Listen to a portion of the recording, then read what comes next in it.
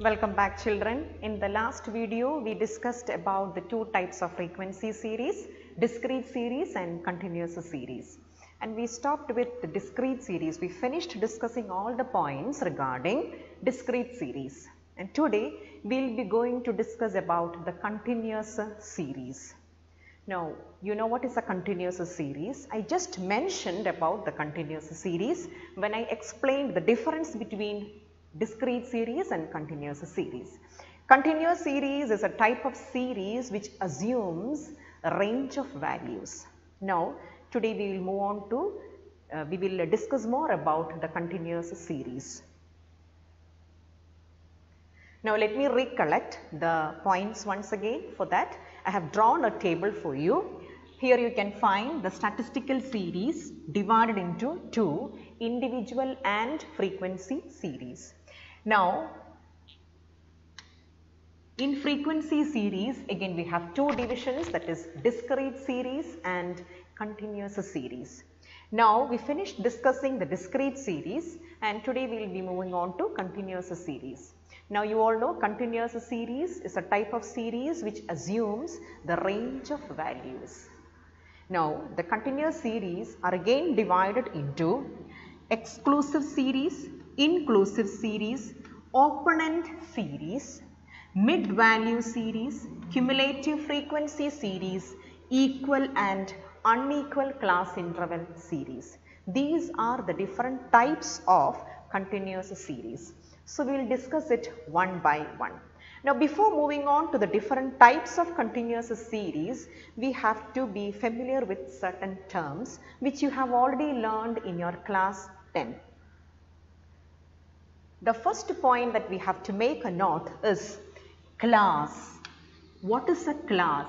A class refers to range of values which incorporate a set of items. So, a class refers to range of values which incorporates a set of items. Here I have given the example 10 to 15, 15 to 20. Now, let us assume these are the marks of economics which is conducted, a class test conducted for economics, and 4 students have secured marks between 10 to 15. So, here 4 students means what? Frequency. 4 students have secured marks between 10 to 15. So, marks between 10 to 15 is secured by how many students? 4 students. So, 4 students will be counted as frequency, and the marks between 10 to 15, that assumes range of values. So, when we discuss about continuous series, the first term that you have to understand is class. Class refers to range of values. So, 10 to 15 is the limit. That means the marks between 10 to 15 is secured by 4 students. Here the exact measurement is not known. For example, how many students got marks? 11. How many students got 12 marks? We don't have a clear-cut idea, but we know that 4 students have secured marks between 10 to 15. The next concept that we have to understand is class limit. What is class limit? The extreme values of a class is called class limit. Class limit means two extreme values. You have got the class as 10 to 15. Again, I am taking the same example, 10 to 15. In the class interval 10 to 15, 10 is the lower limit and 15 is the upper limit. So, 10 is the lower limit and 15 is the upper limit. The class starts with 10 and ends with 15. Therefore, 10 is the lower limit of the class and 15 is the upper limit of the class. Now, we will move on to the next concept, that is magnitude of a class interval. What is this magnitude of a class interval? It is the difference between the upper limit and the lower limit. I am taking the same example, the same class interval 10 to 15. So, what is magnitude of a class interval? The difference between the upper limit and the lower limit. Now, in this example, we can find the difference between the lower limit and the upper limit is 15 and 10. What is the difference between this lower limit and upper limit? It is 5. So, the difference between the upper limit and the lower limit or the lower limit and the upper limit is known as, what is the difference? That is known as the magnitude of the class. So, the magnitude of the class here is 5. The next concept is mid value. What is mid value? The average of the upper limit and the lower limit is known as the mid value. So, the same class interval we can take, that is 10 to 15. Now, how will you find out the mid value of this class 10 to 15? The formula to find out the mid value is L1 plus L2 divided by 2, because it is the average. So, to find out the average, we have to take the total and divide it by the number. How many numbers are there? That is 2. Isn't it? 10 plus 15 divided by 2. That is the average. So, 10 plus 15 divided by 2 will give you the mid value. So, what is 10 plus 15? 25. 25 divided by 2 is 12.5. Therefore, 12.5 is the mid value of that particular series. So, this is with regard, these are the basic concepts that we have to learn when we are going to learn about the continuous series. So, once again repeat the important terms that you have to understand before learning the continuous series. What is a continuous series? It is a series which assumes range of values. Now, certain terms that you have to understand is the first one is class. Class refers to the range of values which incorporates certain items. For example, 10 to 15. So, here 10 to 15 means what? The marks. And frequency 4. 4 students have secured marks between 10 and 15. Exact measurement is not known here. Okay. Now, the next one is class limit. Class limit is the extreme limit. In the class interval 10 to 15, 10 is the lower limit and 15 is the upper limit. Now, the next one is the magnitude of a class interval. Magnitude of a class interval is the difference between the lower limit and the upper limit. The difference is 5. Then the last one is mid value. Mid value is the average of the class interval. Now, how will you find out the average of the class interval? L1 plus L2 divided by 2, lower limit plus upper limit divided by 2, that is 10 plus 15 divided by 2 will get 12.5. Now, we will move on to the types of continuous series. I told you there are different types of continuous series like exclusive, inclusive, equal and unequal class interval, open-ended series, etc. We will move on to the first type of continuous series, that is exclusive series. Now, what is this exclusive series? It is the series in which every class interval excludes the items corresponding to the limit. In this series, the upper limit of one class interval will be the lower limit of the next class interval. So, two things you have to keep in mind here, two important concepts that you have to keep in mind here is regarding the exclusive series is, in this series, every class interval excludes the item corresponding to the upper limit. In this series, it will exclude the items corresponding to the upper limit. So, it excludes the items corresponding to the upper limit. Then, that is one point that you have to keep in mind. It excludes the items related to the upper limit. And the second one, in the series, upper limit of the class interval will be repeated as the lower limit of the next class interval. Now, let us see the description of these 2 points with the help of an example. This is the class. Here the marks, frequency and tally mass is given. The marks is given in the form of a class which assumes the range of values. The range of values here are 10 to 15, 15 to 20, then 20 to 25, 25 to 30 and 30 to 35. Now, here it is very clear that 4 students have secured marks between 10 to 15, 5 students have secured marks between 15 and 20, Then 8 students have secured marks between 20 and 25. Then 5 students have secured marks between 25 and 30, and 4 students have secured marks between 30 and 35. Here we cannot say how many students have secured 26 marks, but we can say 5 students have secured marks between 25 and 30 because it assumes a range of values. Now let us move on to the point which I explained to you first. What is that? In the exclusive series, in every class interval, it excludes the items corresponding to the upper limit. That means here in this series, 10 to 15 is the first class interval. In the series, 10 to 15 is the first class interval. Here, we will be including the items only from 10 to 14. 10 to 14. Why? Because the upper limit of the same class interval is repeated as the lower limit of the next class interval. I have told you 4 students have secured marks between 10 to 15. In that, the marks till 14 will be recorded in the first class interval.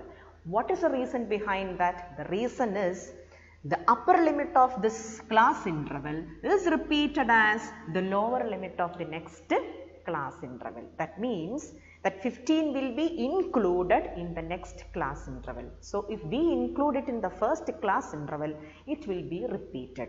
That is why the explanation is given. So in this series, the items related to the upper limit of each class interval will be excluded. Point number 1. Point number 2, in this exclusive series, the upper limit of a class will be repeated as the lower limit of the next class. That is the explanation for the point. Now here you can find here frequencies of the upper limit of each class interval is excluded from the class. So here the frequencies of the upper limit of each class, which is the upper limit here 15. In the first class interval, upper limit of that class interval is 15. So item related to the upper limit of that class 10 to 15 is excluded from the first class interval. Why it is excluded? Once again I am repeating, because the upper limit of the class interval comes as the lower limit of the next class interval. So automatically that item will be represented in the second class interval. That is why we are not including in the first class interval. So this process goes on.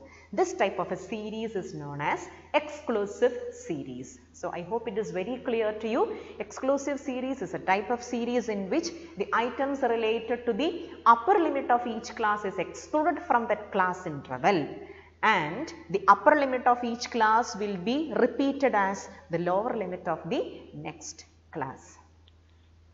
Now here I have represented the frequency in the form of tally marks 4, 5, then 8, 5 and 4. So it is necessary that whenever you do the frequency, you have to represent it in the form of tally marks, which is also known as 4 and cross method. Now we will move on to the next series, next type of series in continuous series, that is inclusive series. What is this inclusive series? It is that series which includes all items up to the upper limit. In this series, upper limit of one class interval will not be repeated as the lower limit of the next class interval. Just opposite of what we have learned in exclusive class interval. In inclusive class interval, how it happens? In inclusive class interval, in inclusive series, the items related to the upper limit will be recorded in that same class interval itself. Once again I am repeating, in inclusive series, the items related to the upper limit of a class interval will be recorded, will be included in that class interval itself. And one more point is there, in this inclusive series, upper limit of one class will not be repeated as lower limit of the next class. So just opposite of what we have learned in exclusive series. Now I can explain you this with the help of a table which I have written here. Marks, frequency and tally. Let us see. 10 to 14. See the difference. What was a kind of class interval that we have made in exclusive series? It was 10 to 15, right? Let us check that. See, this was the class interval which was written for exclusive series 10 to 15. Now, what is the type of class interval that we have written for inclusive series here? 10 to 14. So, this is for exclusive series and 10 to 14 is for inclusive series. Okay, so in inclusive series, I have written the class interval as 10 to 14 and all the items related to the upper limit will be included in the first class interval 10 to 14. That means marks 10, 11, 12, 13 and 14 will be included in the first class interval. The next point is that, see the second class interval, it starts from 15 to 19. Here, upper limit of one class is not repeated as the lower limit of the second class. The second class interval starts with 15 to 19.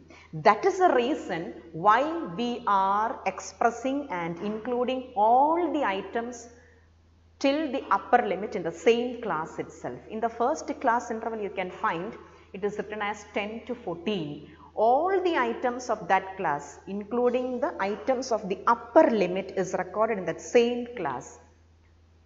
Why? Because upper limit of that class interval is not repeated as the lower limit of the second class. If it is repeated as the lower limit of the second class like exclusive series, we need not record it in the first class interval. But here the matter is different.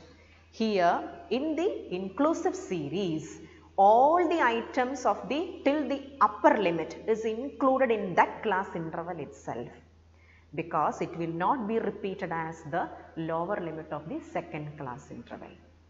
So, that is the difference between inclusive series and exclusive series. So, I will read out the statement once again. In this series, it includes all the items up to the upper limit. That means, upper limit is 14 here. So, mark 14 is also included in the first class interval.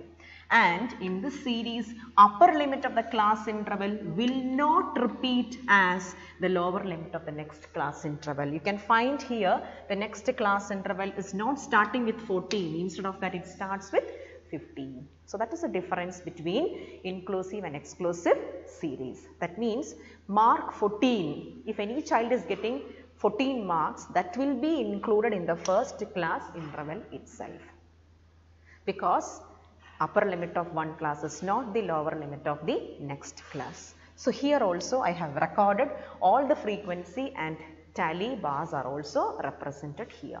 Now, you can find here all the values, all the items ranging from 10 to 14 are included in that particular class interval, because upper limit of a class is not repeated as the lower limit of the next class. It is independent. So, that is a difference between exclusive series and inclusive series.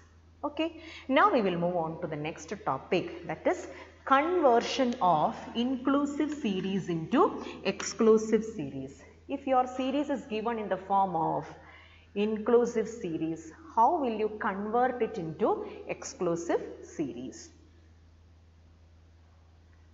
Now, there are steps for conversion. Let us see the first step. If your data is given in the form of an inclusive series, how will you convert it into a form of exclusive series? That is what we are discussing now.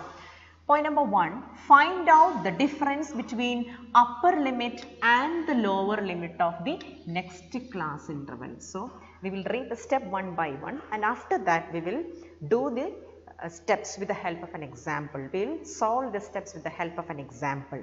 First one is find out the difference between upper limit and the lower limit of the next class interval. So, take two class intervals, find out the difference between the upper limit of one class interval and lower limit of the next class interval. Second, divide the difference by 2. Divide the difference by 2. So, here I have written 1 by 2. We will see what is that with the help of an example which I have given for you. Next is subtract half from the lower limit and add half to the subtract half from the upper limit and add to the lower limit. So, these are the steps for conversion. Okay. So, we will see subtract the half from the lower limit and add the half to the upper limit. And add the half to the upper limit. And add the half to the upper limit. Let us check one by one. Okay. Here is the example which I have given you. The first table is inclusive series and the second table is exclusive series. Now, regarding the first table, 10 to 14, 15 to 19, it is an example of inclusive series. I need to convert this into exclusive series. Let us see how is it possible. Take the first step. Find out the difference between upper limit and lower limit of the next class interval. Upper limit of the first class and lower limit of the next class interval. Which is the upper limit of the first class here? 14. Which is the lower limit of the next class here? 15. Now, what is the difference between 14 and 15? It is 1. So, that is found. Step number 2. Divide this difference by 2. If the difference is 1, we have to divide it with 2. 1 by 2 is 0.5. So, once again regarding the step, find out the difference. Take the first 2 class intervals, find out the difference of the upper limit of the first class and lower limit of the second class. Which is the upper limit of the first class here? 14. Which is the lower limit of the second class here? 15. Find out the difference between these two. Difference between 15 and 14 is 1. Divide the difference by 2. So, it is 1 by 2. 1 by 2 becomes 0.5. Then, subtract this 0.5 or half from the lower limit and add half to the upper limit. Let us see how it is done. Now, subtract. So, what is given here? Subtract 0.5 from the lower limit of the class. Which is the lower limit of a class here? For example, the class 10 to 14. I am writing it here. For example, the class from 10 to 14. Which is the lower limit of the class here? Definitely it is 10. So, take that lower limit and what you are asked to do in the step, you have to subtract that half or 0.5 from the lower limit. So, if you subtract 0.5 from 10, what will you get? Definitely your value will be 9.5. Okay, that is what is written here, 9.5. So, that is the first class interval where we are converting the inclusive class into exclusive series. Now, what is the next step that we have to follow? Subtract half from the lower limit and add half to the upper limit. Add 0.5 to the upper limit. Which is the upper limit of the class 10 to 14? It is 14. So, what you have to do? Add 0.5 to 14. So, what is 14 plus 0.5? It is 14.5. So, we got the first class interval, that is 9.5 to 14.5. Similarly, take the next class interval of inclusive series, that is 15 to 19. Yes, 15 to 19. Now, what you have to do? Take the lower class of this class interval, which is a lower class of this class interval, 15. What you have to do? Subtract 0.5 from 15. So, what will you get? 14.5. That is written here. Then take the upper limit of that class, that is 19. Add 0.5 to that. What it becomes? 19.5. So, it is 19.5. Again, take the next class interval of inclusive series, that is 20. So, in 20 to 24, which is the lowest class limit? It is 20. What do you have to do with that? Subtract 0.5 from 20. You will get it as 19.5. Take the upper limit of the class, that is 24. Add 0.5 to 24. What will you get? 24.5. So, automatically an inclusive series is thus converted into exclusive series. How will you understand that it is an exclusive series? Because the upper limit of one class will be repeated as the lower limit of the next class. That is the most important point that you have to make a note. In order to see whether your series is an exclusive series, what has to be done? See whether the upper limit of one class is repeated as the lower limit of the next class. Let us see whether it is happening with the example that we have done here. This is the upper limit of the class. Upper limit of this class is repeated as the lower limit of the next class. Here 19.5 is the upper limit, that is repeated as the lower limit of the next class. If this has happened, you can definitely say it is an exclusive series. So we have converted an inclusive series into exclusive series. So this is all about the inclusive and exclusive series. Hope everybody has got it. Thank you.